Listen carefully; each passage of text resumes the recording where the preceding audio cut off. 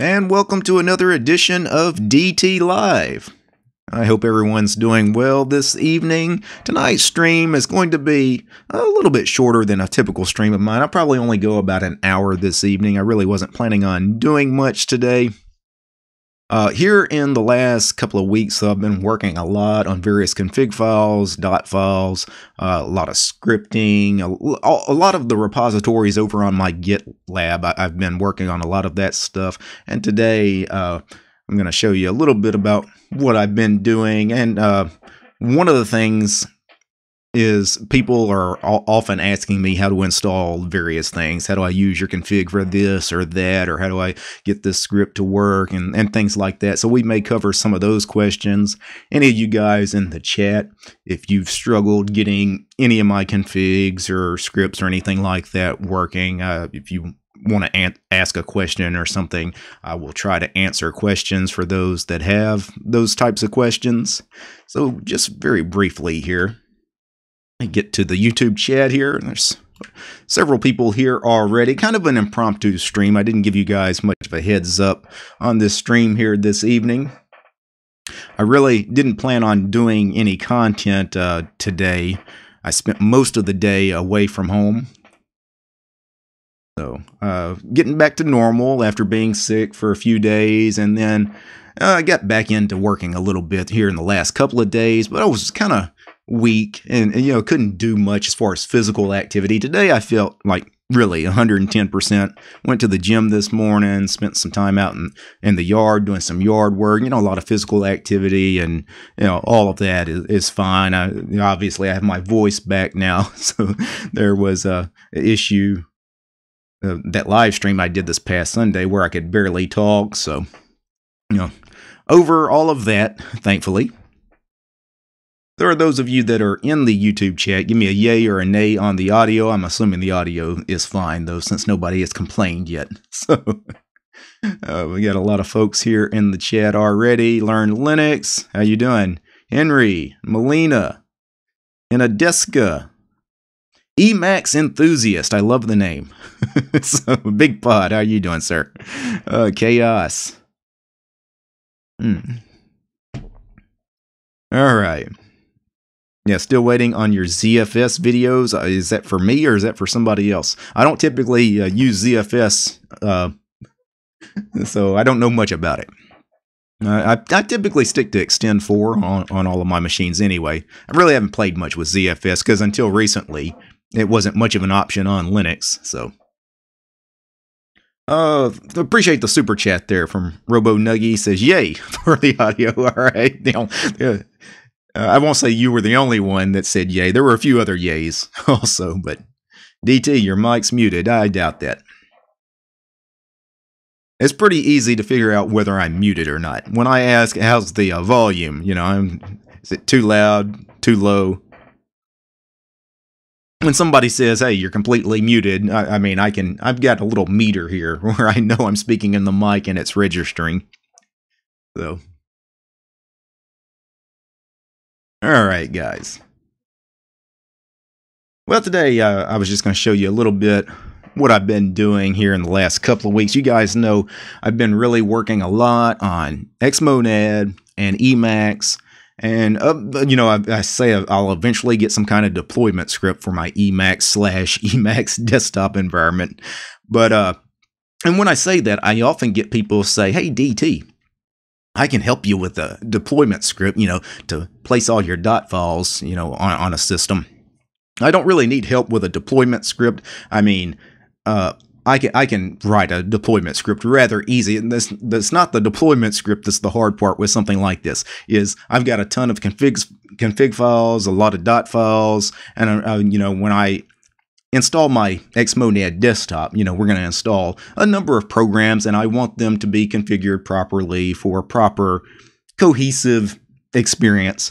And I also want you guys to be able to understand the configs and everything. So it's really cleaning up the individual configs themselves.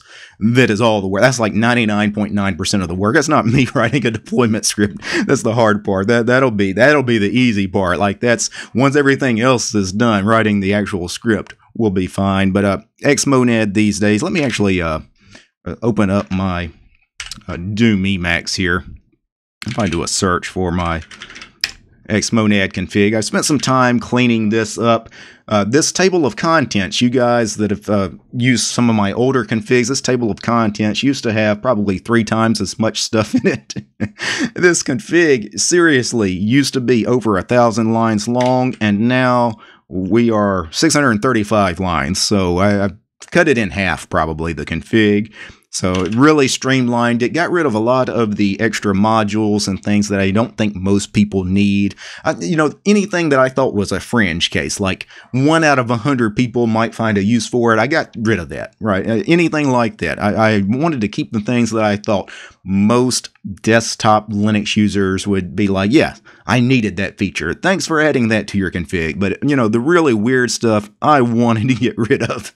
So now, you know, I've still got a lot of modules imported, but for the most part, we've really streamlined a lot of this. And as far as when I say it's my XMonad / Emacs desktop environment, obviously, a lot of my key bindings and everything involve Emacs. So in my XMonad configs, if you go grab my XMonad config and you're an Emacs user and you have Emacs installed, Control E followed by another key runs all of my Emacs stuff. So if I do Control E, E, there's Emacs, Doom Emacs in this case. Control E, B runs the iBuffers program, shows you all the buffers that are open. If I do Control E, D, that is DearEd, the file manager inside Emacs. And if I do Control E, N, I believe it's lfeed. Yes, that's lfeed, the RSS reader. Control E, S is the E shell. If for some reason you prefer the E shell, it's not a normal shell. It's a shell written in eLisp. It's kind of Emacs centric. Kind of a neat thing to play around with, especially if you're interested in learning eLisp. If you want a proper terminal emulator inside Emacs, Control E, V in my config brings up vterm, which is a proper terminal emulator. vterm is a real terminal emulator, and it uses a real shell, whatever shell you set it to. I've set mine to use Fish, but it can use Bash or ZSH, whatever it is you want to use. So just a normal terminal emulator. So that's a lot of what I was trying to do, was replace some of the, not replace, because I'll still have Alacrity. Alacrity will be part of the deployment script if you guys want to just use a standard terminal emulator. But if for some reason you want a terminal emulator as an Emacs buffer, the vterm works just fine. And why would you want a terminal emulator as an Emacs buffer? Well, why not, right? So when you bring up your Emacs buffer list, you know, you'd have vterm here, and you could actually easily switch between, I don't know, your text editor and your terminal emulator and things like that.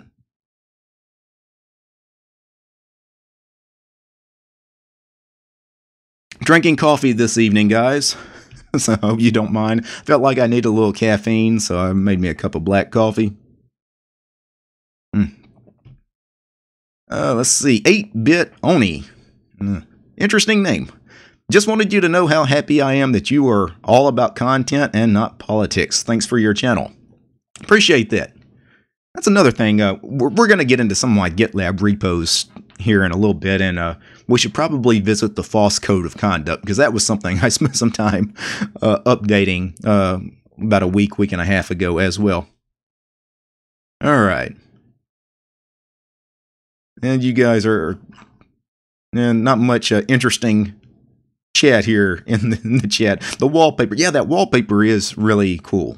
I can't remember where I got the wallpaper from, but the wallpaper, if you go, well, we might as well get into some of my GitLab stuff. So you guys, my GitLab is gitlab.com/DWT1.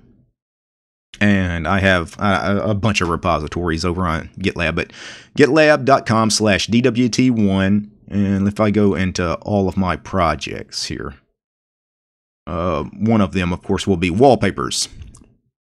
And that's just my wallpaper collection. It's like 300 wallpapers in a repository. And I am not sure what number the one we're looking at is. I could probably figure it out, though. What are we using to set our wallpaper? Let me get into my XMonad config. Let's zoom in. And I'm going to page down to the auto start hook here. And what I'm doing to set wallpaper these days is, well, where is it? Ah, right here. It's I've got two sections of the auto start hook now, because now I have these 5 lines here. 4 of them are commented out. So if you want to set a wallpaper, I gave you 5 different ways to set a wallpaper. 1 with nitrogen, 2 of them with Fey, F-E-H, and Fey set the last saved wallpaper, or Fey give us a random wallpaper. And I also did the same thing with Xwallpaper. Xwallpaper set the last wallpaper, or Xwallpaper give us a random wallpaper. And I am doing Xwallpaper give me a wallpaper that I saved. And what I'm doing is with Xargs, I'm running Xwallpaper -- stretch to fill the screen. And I'm getting that wallpaper from this file here. It's just a file I put in my home directory, .xwallpaper. I could have named that file anywhere, anything, put it anywhere. And how was this file created? It's because when I do super F1, SXIV comes up, and I pick a wallpaper, and then I do Control-X-S to save, I believe. Or is it Control-X-W for wallpaper? I'd have to double check the key binding. It sets the wallpaper and it writes to that file. And that's part of my SXIV config. It writes to that file. And then in my XMonad config, I'm taking that file that it wrote the location of the wallpaper to, and I'm setting that with Xwallpaper. But anyway, long story short is, because I know it writes the name of that wallpaper to that file, when we could cat.xwallpaper, and it is 0239.jpg. So if you go back to my GitLab repository, my wallpapers repository on my GitLab, and go grab 0239. If you don't want the entire wallpaper pack, you can just go grab that one wallpaper, and there it is.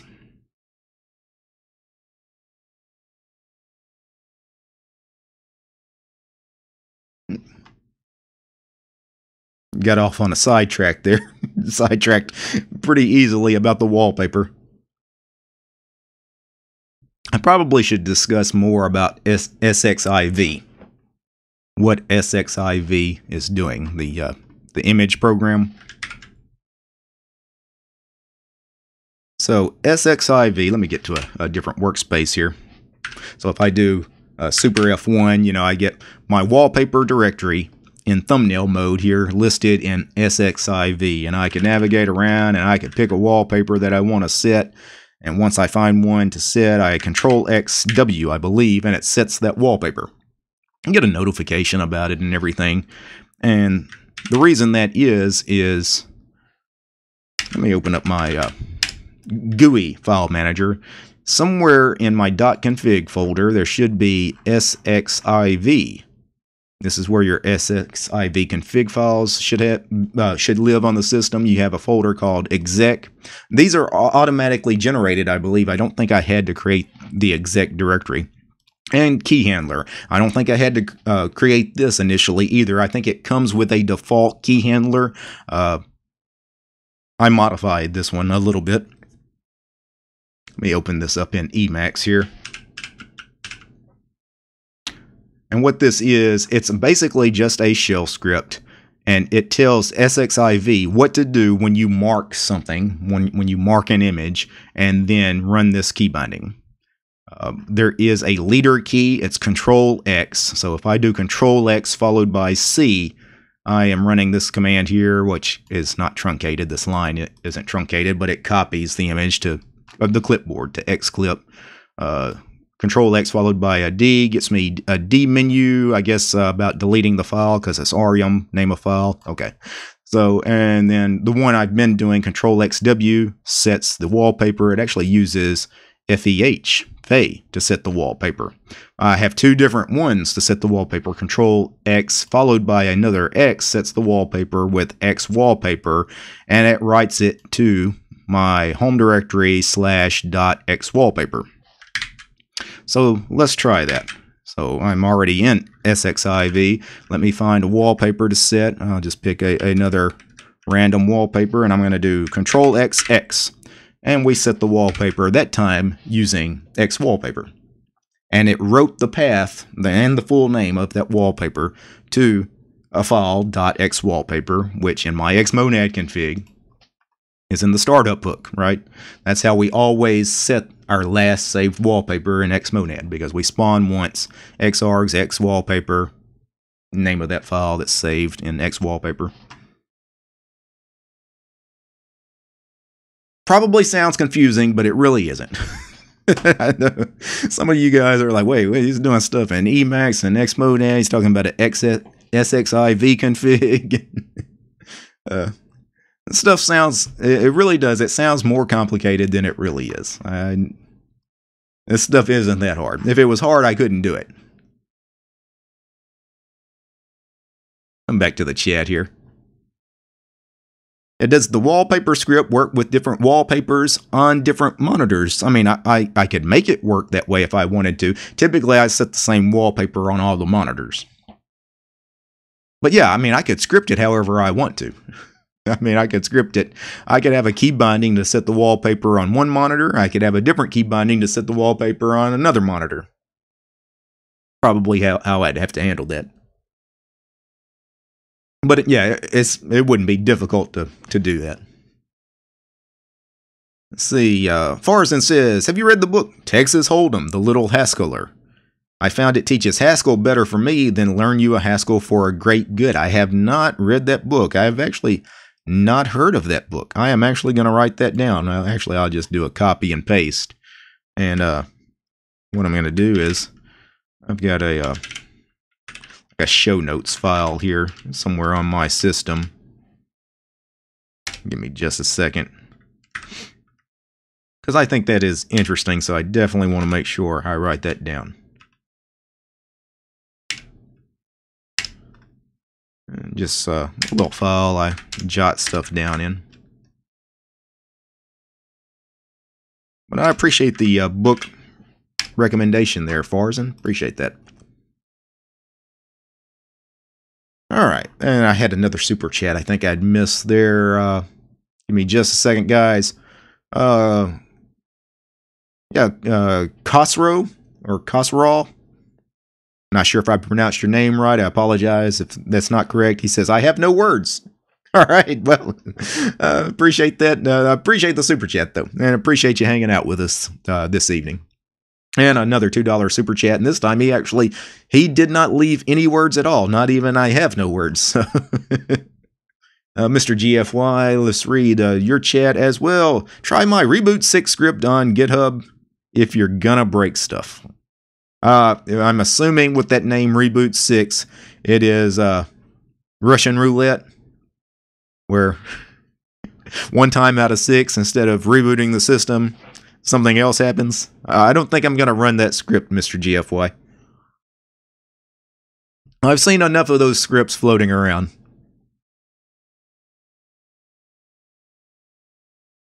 Alright.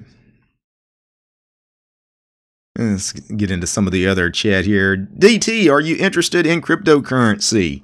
I hold some cryptocurrency, but I'm not that interested in the technology and all behind it, no. Only reason I have cryptocurrency is sometimes I get paid in cryptocurrency. Obviously, being on Odyssey, I get paid in LBC. So, had I never discovered library and Odyssey, I probably still wouldn't do much with cryptocurrency, to be honest. But these days, now that I have LBC, I often convert it to Bitcoin. So I've got some Bitcoin, some LBC, got some Dogecoin.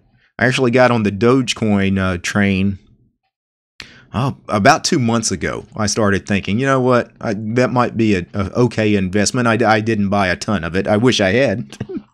But I've got a couple of grand worth of Dogecoin lying around somewhere. Not much. I mean, I don't mind speculating a little bit with it, but as far as the technology behind crypto, yeah, that stuff doesn't fascinate me that much. Maybe one day I'll change my tune on that and really become a big crypto guy.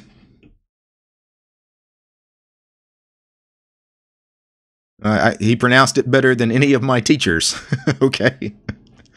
I'm still convinced it's a Ponzi scheme. What, cryptocurrency in general? Probably not. Now that there's real markets for it, it's not going anywhere. To be honest, I think people should just use Monero. It's better and more secure than Bitcoin. I've never heard of Monero. So I don't know anything about Monero. I've heard, I know some of the bigger, LBC's not very big because it's library, but I obviously have to deal with that. But I know Bitcoin, Ethereum, and Litecoin. I know the ones that most people probably deal with.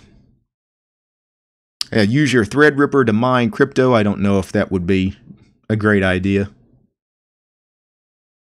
Back to the desktop. One other thing with my configs here recently, I spent some time. I cleaned up my Xmobar. So in Xmonad, a lot of people have been saying they had some issues with my Xmobar, which I've been using my Xmobar config, so obviously I didn't have any issues with it. But people were like, yeah, the icons don't line up right, or the icons are cut off, or your trayer, it's not really sized right, it's cutting stuff off. So let's see if I can pull up one of my Xmobar configs. I'm going to pull up the one for the middle monitor because I have 3 different ones. So this one here is the one you guys are looking at. This is the config file for it. One of the things I changed is before I had the fonts listed. I've got 4 fonts listed, and before I only had 3 fonts listed, and the font awesome was font awesome 4. And which is font awesome no space. That is font awesome 4 on Arch Linux. I installed font awesome 5, which is font space awesome 5. You actually have to specify font awesome 5, and then there's a couple of different branches, I guess, to the font awesome 5 fonts. So I did free, solid, and brands. And brands is specifically for the Linux. The Tux icon there, that's part of the brands fonts. The free fonts are everything else. So that corrected a lot of the issues people were having with font awesome 4 is sometimes these glyphs weren't spaced quite right. They were cut off, like this monitor. You only got about 3/4 of the monitor and then it was cut off. And so now that problem should be fixed. I may go over some of the other stuff in this as well here in a minute. People often ask about Xmobar, and people complain that it's hard to set up on XMonad. I think a lot of it is people don't understand with Xmobar and XMonad. Like, you don't put Xmobar in your XMonad auto start programs. That's not how you launch Xmobar. You don't launch Xmobar by typing Xmobar at a run prompt or in a terminal or anything like that. How you start Xmobar is that it actually has to be part of the main block in your Xmonad config. So if I go back to my Xmonad config and go to the bottom, let's zoom back in here. At the bottom of my config, I have main equals do, and then all the main stuff. This is where everything comes together. All the rest of the config comes together in main equals do, and then we execute all of this stuff. And one of the things that it does is it launches Xmobar for you. And the Xmobar stuff, the relevant stuff, is I have 3 different Xmobar configs. I'm creating a variable for each of those 3 configs. I named them xmproc 0, 1, and 2 for monitors 0, 1, and 2, obviously. And of course, they're going to spawn on monitors 0, 1, and 2. So those are the commands, followed by the monitor, followed by the relevant config file for Xmobar. Now, this doesn't actually start them. We're just creating that variable. We have to put those variables down here in log hook equals dynamic log hook with pp. Somewhere in here, you'll have Xmobar pp as part of your log hook, followed by an opening brace, closing brace, and then these braces, everything in between, all these names that start with PP for pretty printing. Get your mind out of the gutter, guys. It's not that kind of PP. So this is all your Xmobar settings like the color of the current workspace or the color of the hidden workspace, things like that. But the very first one I have listed, PP output, is the PP output. Where is it getting the output? It's getting it from those xmproc 012 variables from up here. I hope that makes sense, because I had a lot of people, well, when I start Xmobar, I just open up a terminal, start Xmobar, nothing happens. The bar comes up, but I don't see workspaces or anything like that. That's not the way Xmobar works. It has to be started in the main block of your xmonad.hs, of your Xmonad config. I think I missed a super chat there. Let me go back here. Farzan, another super chat from Farzan. He says, have you thought of creating a bootstrapping script for your Linux config? I know Luke Smith has LARBs, for example. Yeah, that's what I'm going to do. I'll create some kind of deployment script for Xmonad and various things. It'll be a deployment script for Xmonad, for Doom Emacs, a customized version of Doom Emacs, you know, because I'm going to have it customized to do some of what I do in Xmonad. Because out of the box, Doom Emacs, like some of the config stuff, like if I did Control EW to bring up EWW, the web browser inside Emacs, that doesn't actually work like that in Doom Emacs unless I configure it to do so. By default in Doom Emacs, EWW, the browser, opens in a horizontal split. So trying to open it on its own, it actually opens up a scratch pad, and then in a horizontal split, it opens the browser. So, you know, I had to change a little bit of the way Doom Emacs does some things. But I do want to use Doom Emacs rather than GNU Emacs for my XMonad desktop. This Doom Emacs is going to be a better product. You know, it would, I should probably show you guys when I say this. Let me actually open up my Doom Emacs config. I won't even bother zooming in because I'm just going to scroll. I'm going to page down. So this is my Doom Emacs config. I got a lot of stuff in it. But you know, 744 lines long, a lot of it's comments. Probably half of this is comments. So really, it's probably about 350, 400 lines long. Now, let me find my GNU Emacs config. And now I'm going to page down.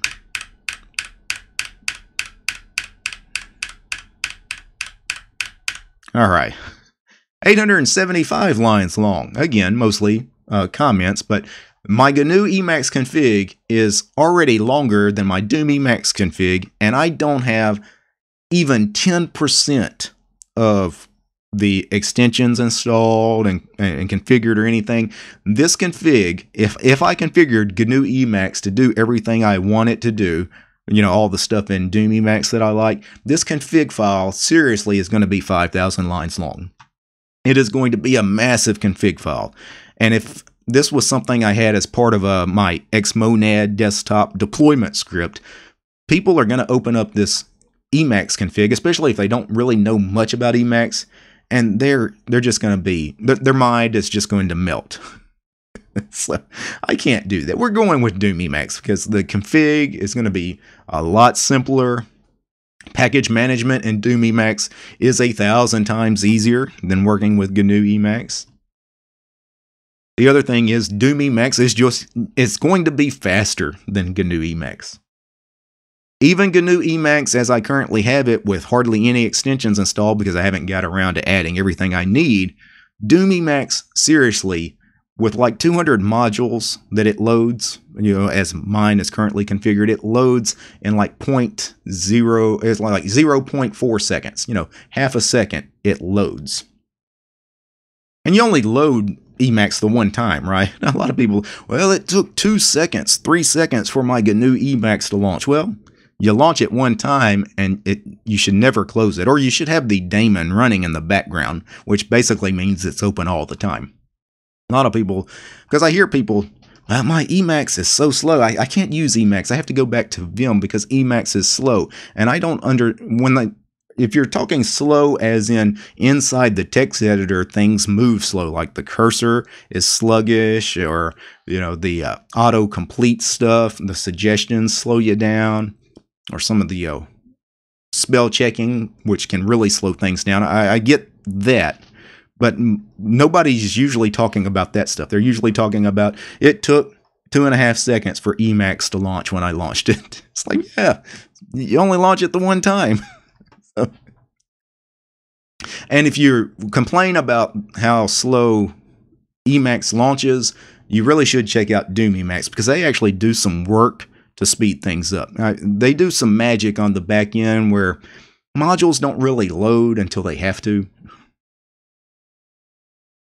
So you'll have a config file for GNU Emacs, and then you'll do basically the same stuff in Doom Emacs, and side by side, Doom Emacs will load twice as fast.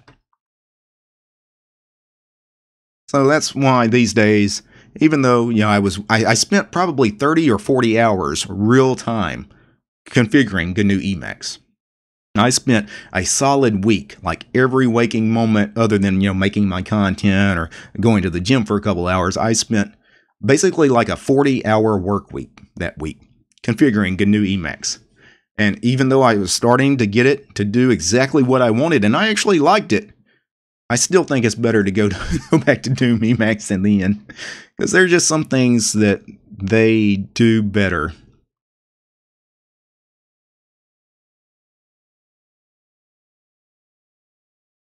All right, back to the chat here. Have you guys got anything good to talk about? Yeah, DT, try other Emacs starter kits: Prelude, Centaur, Spacemacs. I have, I've installed Spacemacs once or twice before. I haven't done anything on camera with it, but I didn't particularly care for it. And if I know I'm not going to like something, I'm not going to put it on video.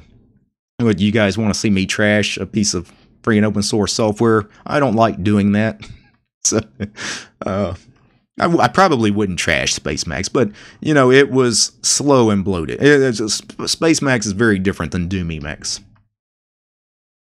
I know I probably shouldn't say it's slow and bloated, but there's a lot more to Spacemacs than Doom Emacs. Doom Emacs is actually quite minimal by design. Like, I can pretty much uninstall every module that Doom Emacs comes already, pre-installed with rather easily. I just open one file, comment a few lines, and you can really de-bloat Doom Emacs. And even with everything it ships with by default, it's really not that bloated for a Emacs config.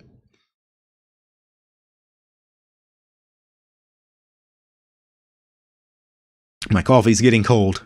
I don't mind having a 5,000 lines long Emacs config as long as it's properly documented. Yeah. The other thing is for me to finish a proper GNU Emacs config to where it does the things I need it to do. Especially if I was doing it as part of a deployment script. I would seriously have to spend 6 months just configuring GNU Emacs. It's like, why?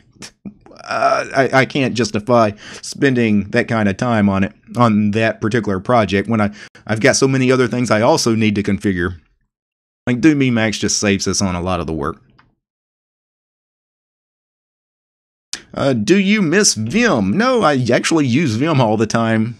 Too. I still, oftentimes I'm in a terminal, so I have Alacrity open. I'm doing something in the terminal, and I need to edit something quickly in the directory I'm already in. I'm just going to Vim name a file, and I could launch Emacs to do it, I guess, or I could use Emacs in the terminal.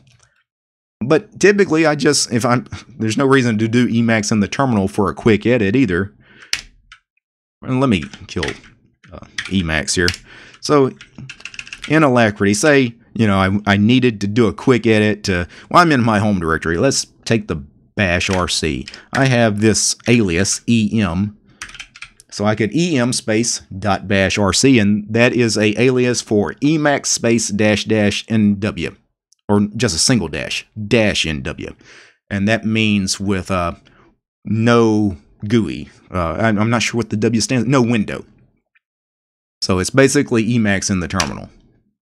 And it's going to take a second because I don't think it runs off the daemon. It's not like an Emacs client with, the GUI will start up a little faster. But that's Emacs running in the terminal. And it would work. But again, in this case, for a simple edit, why wouldn't I just open up Vim, do what I need to do, and it's the same either way here in the terminal. In the GUI, though, Emacs makes sense because Emacs does so much in the GUI. Like from the GUI, you could do anything.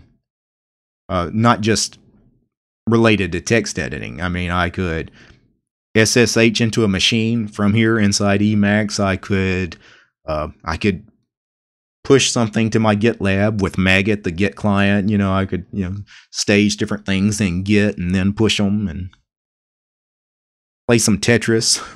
Whatever I want to do.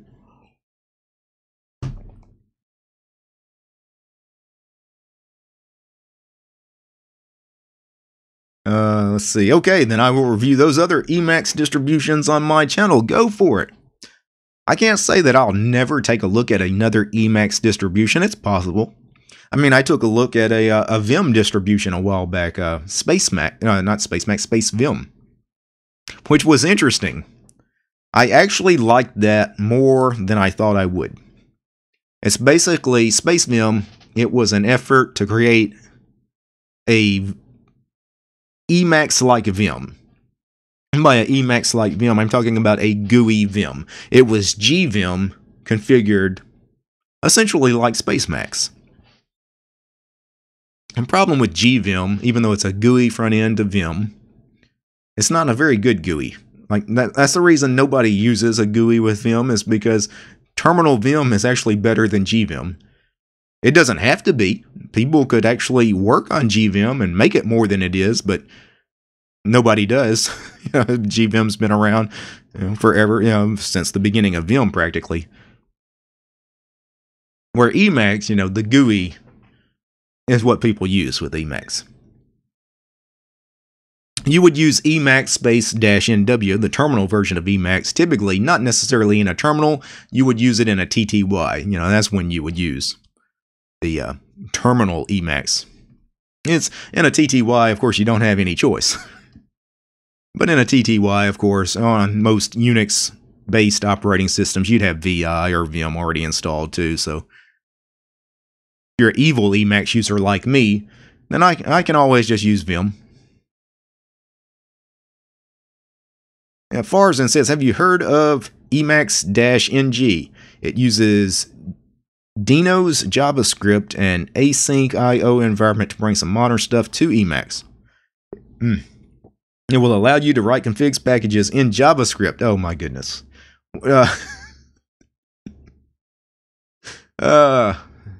So instead of writing everything in Emacs Lisp, which is a real feature for Emacs. I mean, that's why people love Emacs, is because it's Lisp.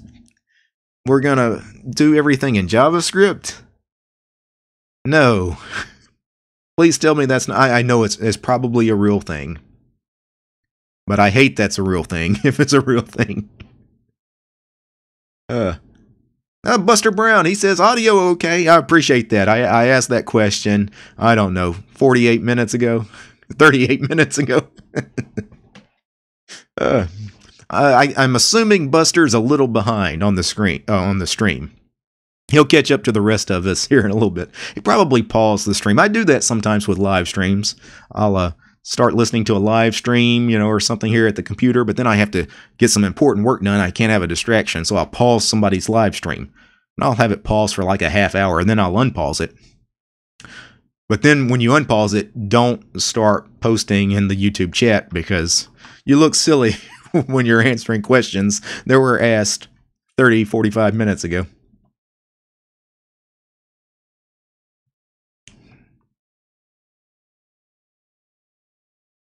Let's see, JavaScript everything. No. Haskell everything. Actually, Emacs Lisp would be alright too.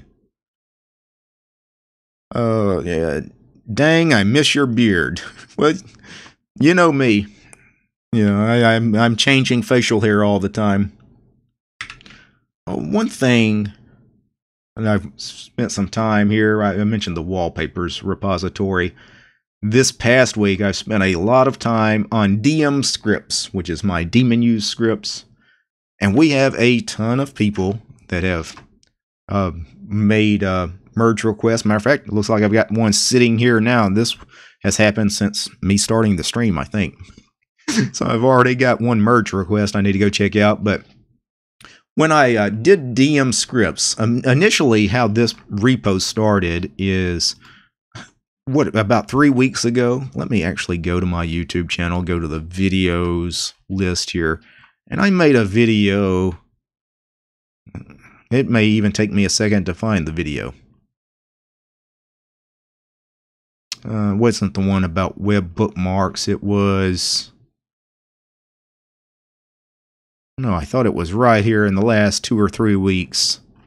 Wait, I made a video about my dmenu scripts where I showed 5 or 6 example dmenu scripts. I think it's this one here. Dmenu scripts solve real-life problems, or solve problems with shell scripting and dmenu. That's been about a month ago. And I showed you 6 very quick and dirty dmenu scripts. A couple of them, I think, I really just threw together for that video. And then I pushed those 6 or 7 scripts I started with to this repository. And of course, because that video has had 11, 12,000 people have watched it, a lot of people have come to help me out with adding stuff to some of those scripts that I added, creating new scripts, and then I'm helping them with their scripts. And we've really got something kind of cool going on here. I've got 3 or 4 people that regularly contribute to this repository. Like they're pushing stuff every day, or you're making edits. And we have created a package build, and I have the package build up on the Arch user repository. So you can actually install DM scripts with the package dmscripts-git. So if you yay -S dmscripts-git, it should work.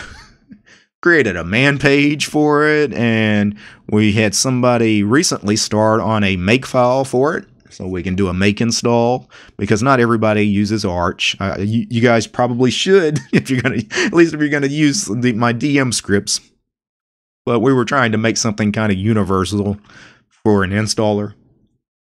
Initially, we had some kind of install script that we were trying to make work on every Linux distribution, but it was going to be a pain. Eventually, I was like, you know what? Let's just do the package build, because everybody, not everybody, but most of the people that watch me and probably are going to come to this repository and want these scripts are going to be Arch users. So as long as I get the Arch package working, everybody else can figure it out on their own. But you know what? The makefile pretty much covers everybody else. Now, I have not tested out the makefile. It may work for you, it may not. This is something that's really kind of new. But definitely those of you on Arch, you can just install it from the AUR, or you can just clone this repository. We had somebody come up with the idea of actually having a config file for some of these scripts, because there's a lot of customization options for some of these scripts. So if you want to, in your .config directory, you'd have a DM scripts folder there where you could have some config options that would actually affect some of these scripts. Because these scripts, all of these live in user/bin. That's where they get placed during the install. So they're actual binaries on the system, right? So if I go to my desktop, you know, like one of the scripts is dman, you know. I don't have to type the full path to the script somewhere, since it's in /user/bin, you know, dman is actually the man pages. So if I wanted to search for a man page, like the dmenu man page, there is the dmenu man page. Some of the other ones, you guys, DM sounds was one I worked on yesterday for a video. I told you guys I came up with this one rather quickly. Now, I spent some time cleaning this one up, but choosing a sound file, for example, if I wanted thunderstorm, you know, got some thunderstorms going on here. You guys are actually not hearing that because I pulse audio. It actually works fine on my desktop when I'm not recording, but FF play is actually It's actually playing it. Let me stop it. Yeah, the output, instead of going to my speakers, is actually going to the audio equipment behind me. But you guys know what rain clouds and thunderstorms sound like, so. But anyway, the DM scripts repository has occupied a lot of my time this week. Hours and hours of my time. And like I said, we've got several people that are quite passionate about this little project. And we've got some pretty cool scripts. Now, I haven't actually tested out a lot of these. Some of these are new. This one here, the USB mount script, this was added in the last week. I haven't actually played with that one.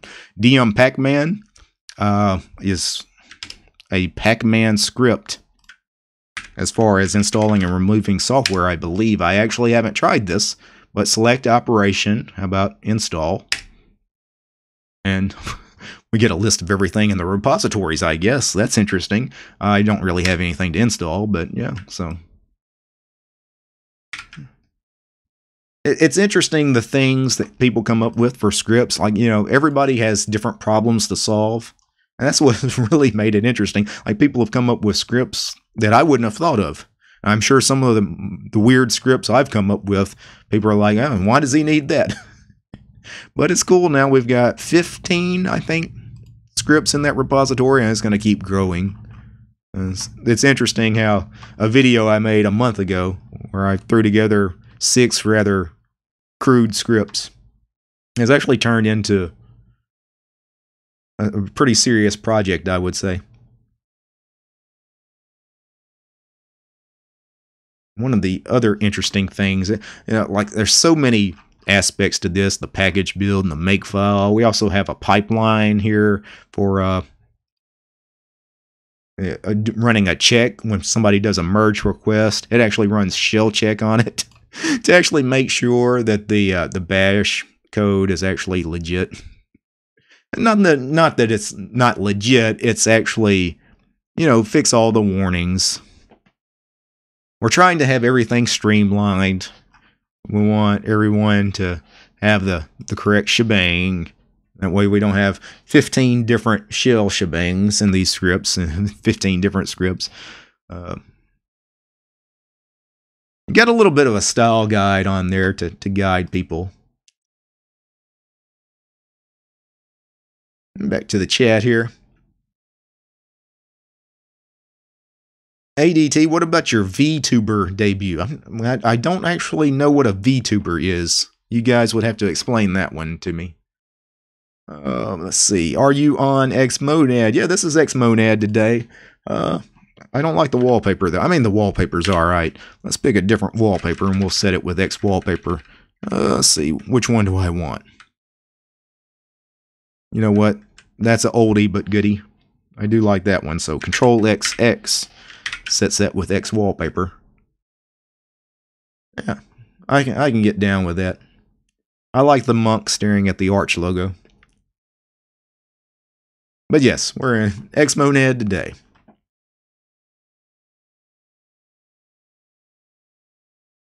Yeah, I wish I could hear it. I love the sound of thunder. Well, with Pavu control, I could have forced it to the right output, but it didn't seem like it mattered that much. But you know what? A little ambient noise probably would be good for the stream. So let me pull up Pavu control. What I'm going to do is run my DM sound script. Oh, that's not the right one. And let's choose sound file. And we will go to Thunderstorm. And output. Output analog audio. I don't think I can change it. That's unfortunate. That is weird because this worked the other day. Because it did record my desktop audio the other day. So why is it not working today? Let me go into OBS. I hate to play in OBS while I'm streaming, but it wouldn't be the first time.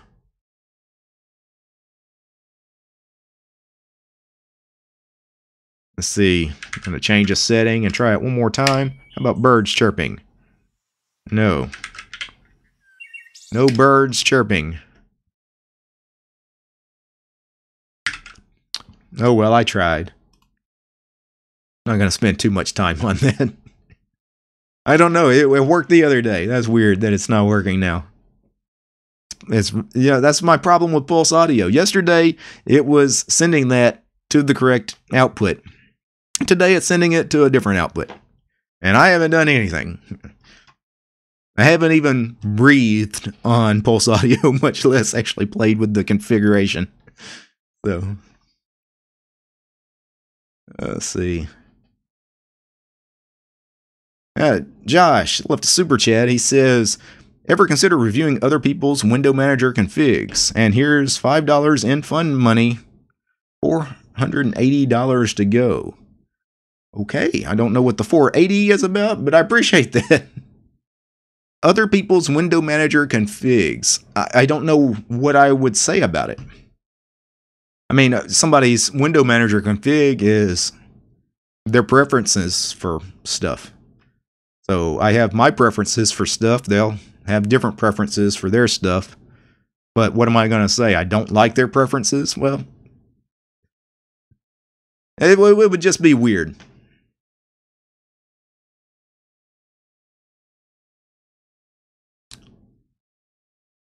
Let's see.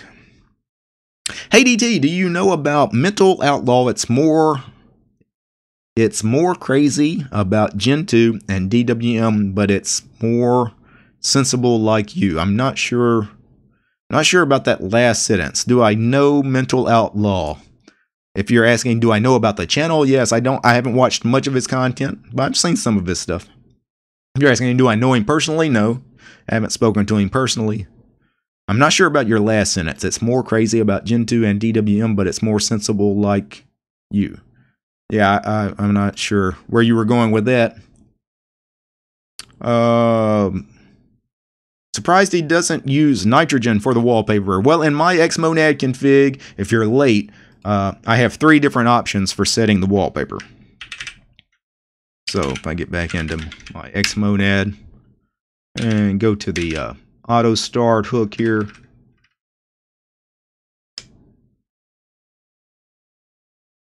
This section here is setting the wallpaper. You see these 5 lines? I have 4 of them commented out. You pick the one you want in DT's OS. And if you want nitrogen, what you need to do is this last line, uncomment. And then the one setting it with X wallpaper, comment that out. Then recompile Xmonad. Boom. It'll set the wallpaper using nitrogen. So, like I said, yeah, I'm going to have options here. Because I know not everybody wants to set their wallpaper using the SXIV image viewer and X wallpaper or with Fay. You know, nitrogen. Nitrogen's a great program. I love nitrogen. So I definitely want that available as an option too. But I don't want people to have to install nitrogen unless they actually are going to use it. So that's why I'm going to have some lines commented out. If you have nitrogen installed and want to use it, you can use it. If not, I'll probably have X wallpaper, maybe Fay both as a dependency. Yeah, almost everybody's going to have FEH installed anyway, because it's a dependency for so many other things. X wallpaper, maybe people will have installed, maybe not, but it's not like that's a very big dependency either, so.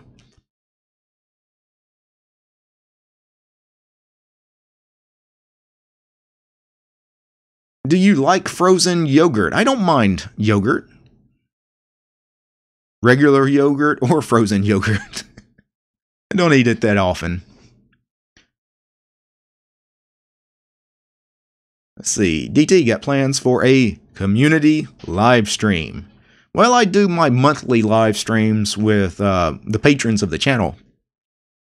As far as community live stream, I mean, like what? Anybody just join me on camera? I can't do that. We got too many people that view this channel. I'd have hundreds of people that like would want to join like a video call or something. It would be completely out of control. But if you are a member of my Patreon, we do a stream, a live stream, a 2-hour live stream on the last Sunday of every month. My chat with patrons. And those are always fun. We usually have a good time. I say we usually have a good time. Well, we always have a good time.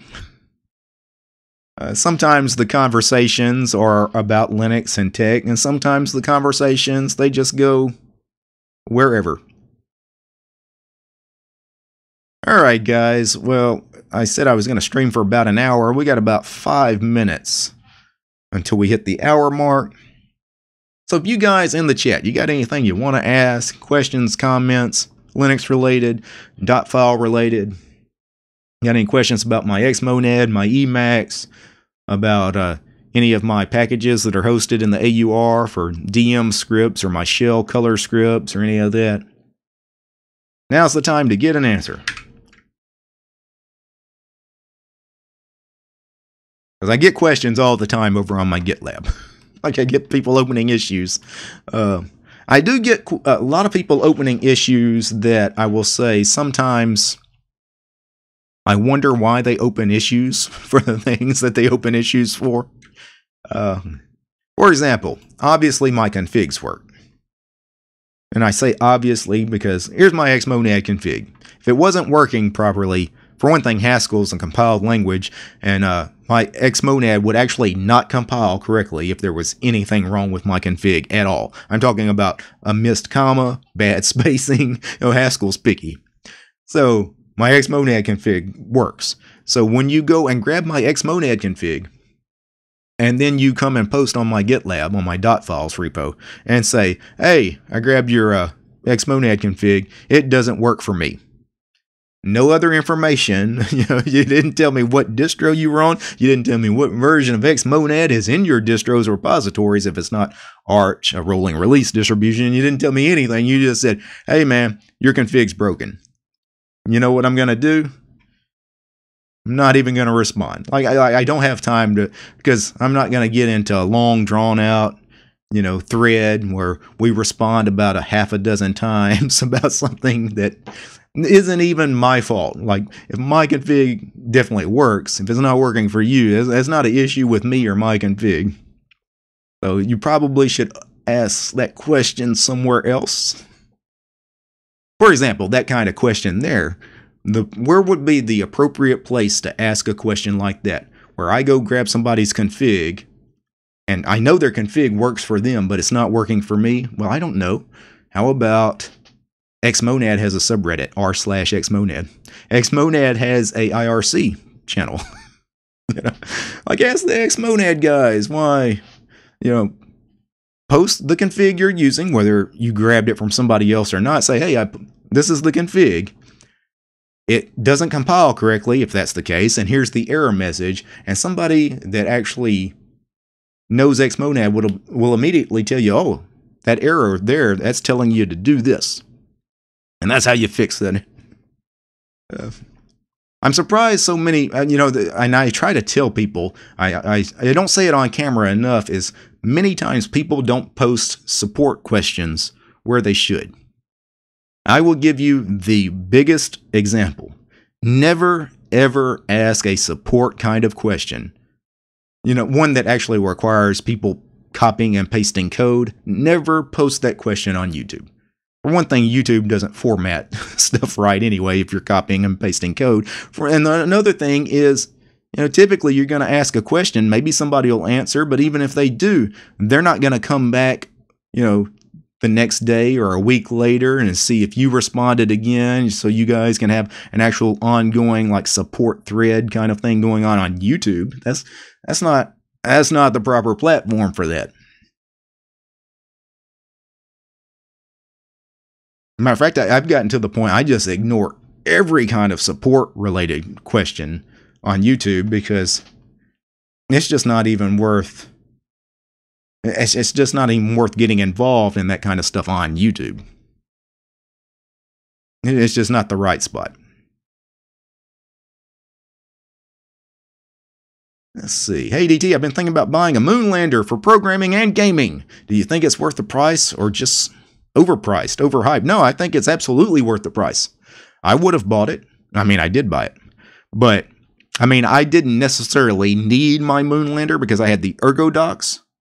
I don't know if it was worth the price since I already had the Ergo docks, because they're very, very similar keyboards. But I don't mind having two, because I can actually use two keyboards. I have different machines around the house, or if I wanted to take one, because the Moonlander's light enough, it's got a carrying case. I could carry it to work if I had a job somewhere where I wanted to carry my keyboard, because the Moonlander's kind of different than a standard 110 key keyboard. So I can have the Ergo docks at home. I could have my Moonlander at work with me, or I could carry it every day with me. But yes, it was absolutely worth the price to me. Maybe not to everybody else, but I don't know. Everybody that I've talked to, because I've done a few videos, of course, about the Ergo docks. I did 2 or 3 videos about the Ergo docks, and then the video about the Moonlander when I bought it. And all you guys that have purchased a Ergo docks or Moonlander, I haven't heard from anybody that says, "Man, I regret that purchase." I haven't found any of those, but I've heard from plenty of people that said, "Man, I bought one of those Ergo docks because you told me to buy one, and man, it's the best keyboard ever. I'll never use another keyboard." I've got plenty of messages like that.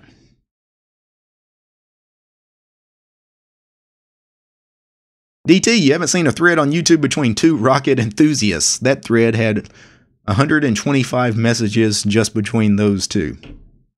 Yeah, but they probably weren't trying to copy and paste like snippets of code and error messages and things like that. ADT, i3WM, is it a bad choice? It's not my favorite window manager, but if it's not a bad choice. It's preference. What you use is what you use.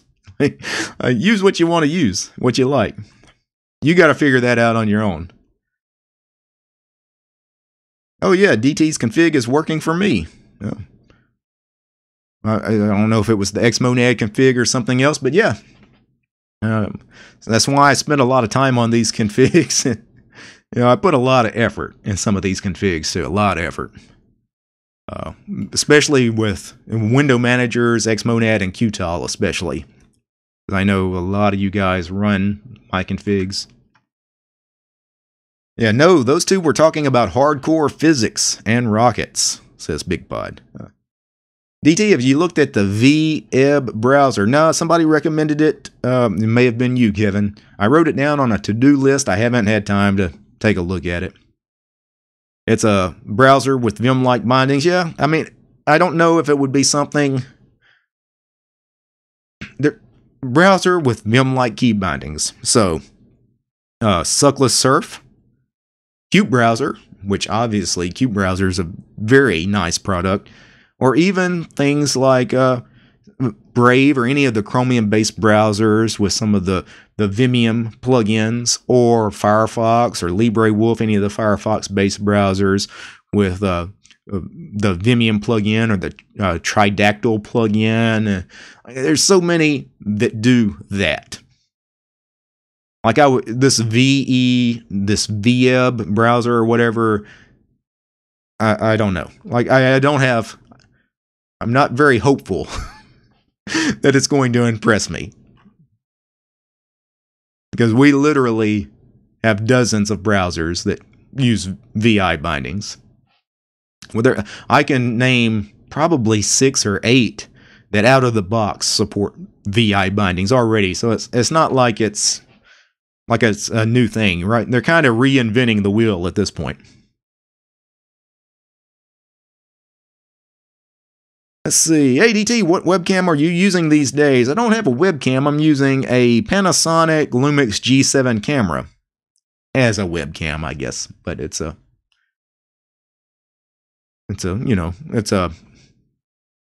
mirrorless camera. It's a nice camera.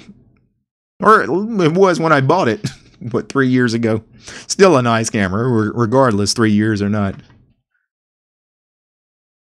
Oh, your Emacs config is working for me. So that was the config that he had got working. Yeah. For those of you, I was going to mention how to get the Doom Emacs config or the GNU Emacs config. Both of them are over on my GitLab. But the Doom Emacs config, all you need is my config/Doom directory. So in my .config folder, in my .files, look for a Doom directory, and grab all those files. Then install Doom Emacs and build it with my config. And it'll install all of my packages and everything. Alright guys, well I'm going to go ahead and get out of here for the evening. I do appreciate you guys hanging out with me. I know it was a bit of an impromptu stream. Didn't give you guys much of a heads up, but we had a nice little crowd here. And we got to chat a little bit about nerdy stuff.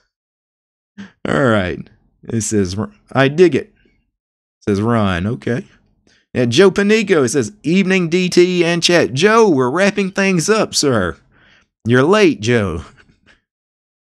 We were just getting out of here, but you can always catch it on the replay, although I'm not sure if there's much that needs to be, like if you missed this stream, we really didn't do much. I looked at some of my configs, some of my bash scripts and things like that, because we're trying to get DT's OS together. We're trying to get to the point where I have a cohesive desktop environment that I can put a deployment script out where people, I can say, hey, if you're on an Arch or Arch-based distribution, just run this script and you get DT's XMonad desktop with Doom Emacs already installed, with DT's dashboard, with the Doom Emacs logo. I made that in GIMP, by the way. I'm actually really proud of that. That took like 3 minutes for the logo. It's actually not very nice, but I'm not much of an artist.